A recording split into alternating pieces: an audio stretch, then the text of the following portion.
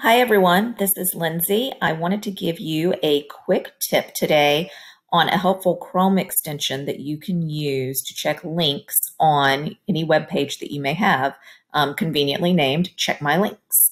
So there are lots of times that we build web pages, we write content, and then we sort of set it and forget about it. And links over time can become broken, invalid, and it's just good to go and check those and make sure everything is pointing where it needs to point. I already have this extension installed. So if I go to my extension list here, you can see Check My Links. If I choose that one, it's going to scan this page I'm on here for Blinkjar for inbound marketing agency services. And you can see that there are 76 valid links.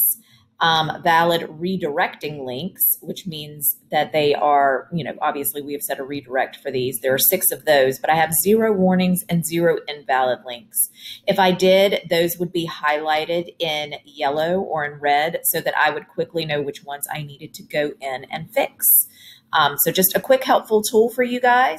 Hopefully you find this useful, and thanks for watching.